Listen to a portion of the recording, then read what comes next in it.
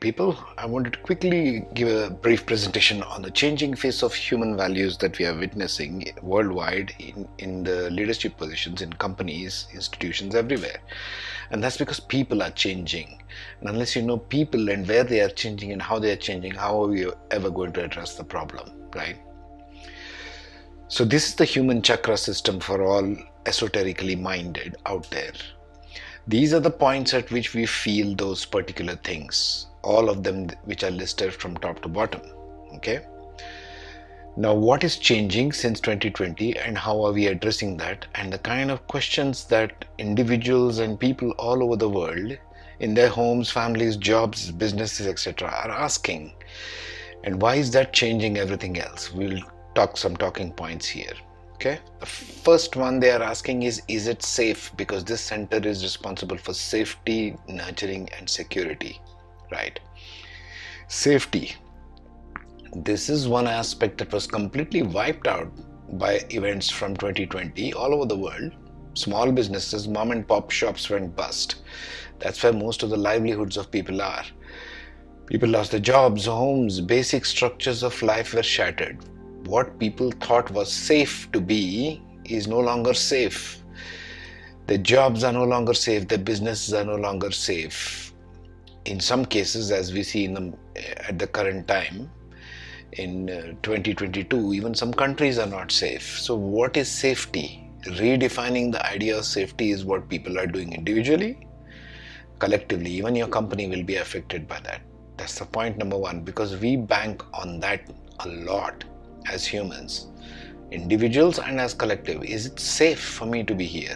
People are not feeling safe anymore. That's the first point. Second point, identity connection is felt there. Do I feel connected here to this company, to this job, to this business? Do I continue doing the same things of life over and over again when the world is not making sense anymore? People are trying to separate sense from nonsense. Identity, a sense of ego and belonging come from this center. So people are evaluating that very, very strongly at every level possible because of all the events that has happened since 2020. So identity connection, loss of number one will result in loss of number two, because these are all connected, like you can see. All centers of these are connected. We are an integrated human being. You can't separate one part of your life from another. Okay, people have lost their connection, their identity and connection to the company, to their job, to their role, to their business, since the element of safety has disappeared. Once safety is disappeared, you don't feel connected, okay? Because this has a cascading effect, like you say, it goes upward and it goes downward. Next, what are the kind of questions they are asking? Does this make me happy? This was never a question asked before, probably. But now since 2020, it's been asked a lot. Seeking heart connection and happiness is what people want now in their life. People have changed their value system. People have lost all sense of joy they once derived from doing the same jobs everywhere. Since number one and number two are no longer there. Number three is also no longer there. So they are feeling hollow in whatever they're doing. It doesn't make me happy anymore. There is no energy to anything that they are doing which they were once doing. That's the main thing to take away from all of this. What is all this for? They are asking these kind of questions. What can I take away from all of this? Why am I not feeling it here in this role, in this job, in this company, in this business, and therefore in my life? That's the third question they ask. The fourth question they ask is, am I recognized here? This is a big one, especially for working people in companies. Recognition and fulfillment. Since 1, 2 and 3 are not there, even this goes missing. Okay. Recognition and fulfillment is big. Even in the Maslow's hierarchy theory, we see that the self-actualization portion of the hierarchy of human evolution. Since 1, 2 and 3 cascaded into another, it becomes an obvious result.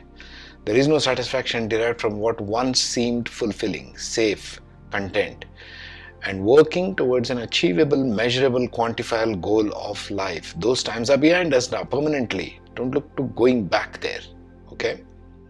So I'll summarize this. What now then? What are we supposed to do? We are in the middle of a shift of all human conditioning, living, working on a grand scale worldwide. Human conditioning, living and working. This is shifting everywhere. Something never witnessed in history ever before. So expect a change and learning to move with the tide. It will only be challenging for all leadership everywhere. And it will cascade into all areas. Which areas will it cascade into? It will cascade into this. Relationships, jobs, business, institutions, governance, politics, culture, religion. These are all the big aspects that human beings work for, and they are being shifted right below us. So what happens if you are in a leadership role? What can you do? Well, for one thing, ditch old outdated ideas and stop parroting them. Stop talking about the same old BS. People are not buying it. Even you are not buying it. People around you are changing. Your people are changing inside out. Recognize this. Okay? Ask those simple yet hard questions. These are all simple, hard questions people are asking. Your people are asking to themselves and their lives. See if you can give yourself an honest answer to begin with if you're a leader. Considering that all in your company are going through, and the people in your company are also forced to go into because of everything that happened since 2020. Now we are in 2022.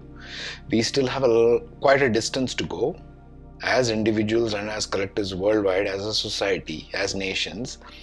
But of course it will be a churning exercise full of challenges till we get to a place where we can say, yes, we have arrived to a much better place now. We can breathe a little, feel a little safe, feel a little connected, feel a little happy, and more seen, here and recognized. In the meantime, realize that promoting old outmoded ideas of belonging, sense and sensibility that you're used to in a world pre-2020, or fancy ideas like cryptocurrency, is not going to solve what each one of your people in your company are feeling inside. This is what they are feeling inside. Answer the hard questions for yourself first. Check before standing on the pulpit to preach to others. For then and only then you will begin to peep into what could be the reasons for events like the Great Resignation. It's talked about a lot, the Great Resignation. You can look it up in tons of articles on LinkedIn. Happening in USA and probably other places also. Mainstream media hardly covers anything else. These kinds of things, they don't know what's happening in other countries, for example. But it's going on worldwide, and we are not going back to the same place which we began pre-2020. But we are going to evolve into hopefully something better. How do we create something better? First, answer these 4 basic questions for yourself. Then answer these questions for your company and people. Because if it makes sense to you, it will make sense to your people. Okay? Take care.